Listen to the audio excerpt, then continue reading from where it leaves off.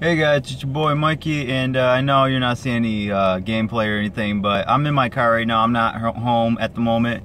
I'll be home in a little bit, and I'm looking forward to the weekend, man. It's been a busy week, but it's all going good. So anyway, unexpected news I saw yesterday, last night. My boy Chase Elliott, who's my current favorite NASCAR driver, is going to be changing numbers, and William Byron, who was originally going to be in the 5 car, taking over Casey Kane's ride, is going to be in the 24 next year. And that leaves Chase Elliott is going to be in his dad's number, the number 9, Napa Chevrolet. And when I first heard about this, I was heartbroken, but at the same time, I was kind of excited because, I mean, I think I heard Chase Elliott said one time that he always wanted to keep driving the number 9 because that's what his dad always drives.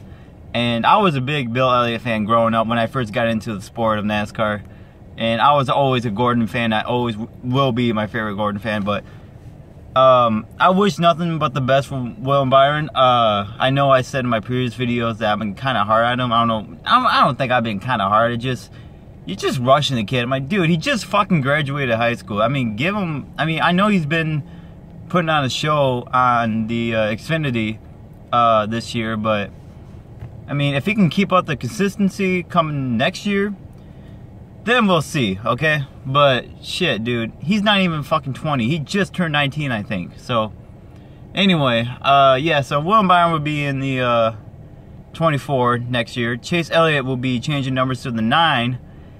Tell you what, I just got myself a Chase Elliott 24 clinch bag that I take with me every single day. To the gym, on my bicycle rides, to wherever I go. It's like my little backpack, okay? And I had a Gordon one for forever, and ever since Chase Elliott drove the 24, when he came to the Cup, I just got an upgraded Chase Elliott, and now what the fuck am I gonna do with that? But I do have a Chase Elliott number 9 Napa hoodie that he was driving number 9 back when he was in the Xfinity. So honestly, I'm happy for Chase. He gets to drive his dad's number. I mean, I know it's just a number, but I mean, if you look in the sports history, Dale Sr., he drove the 2 in the beginning of his career. Rusty Wallace, he's known for driving the 2. Dale Sr., he was known for driving the 3. Freaking Rusty Wallace, he drove the number 27 for a while, then he went to number 2. I mean, and you look at Dale Jarrett, he went to 18, 88. I mean, a lot of these Hall of Fame NASCAR drivers had different numbers, or multiple, even more than 3 numbers. Kurt Busch, freaking 97 to 51 to 2 to 41 to 70. I think I named them all right there. So I'm still going to be repping my boy Chase because I always like Bill Elliott, and I'm still a big fan of Chase Elliott, so I'm still going to rep in number 9. The 24, I wish nothing but the best for William Byron. I'm not like one of those fans saying that, oh, they should retire like Dale Sr.'s number 3 number, or they should retire Gordon's number because Chase 9. I'm like, you know what, I don't fucking care. I'm glad it's still around.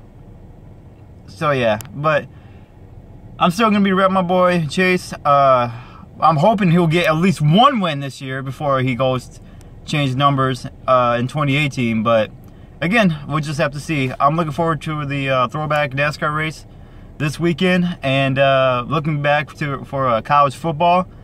And I know I'm wearing this. I should put a whole bunch of Monday dollar signs over because of my boy Matthew Stafford, but that's another day, another discussion. So anyway, I'm about to head back out, and I'll catch you guys on the next one.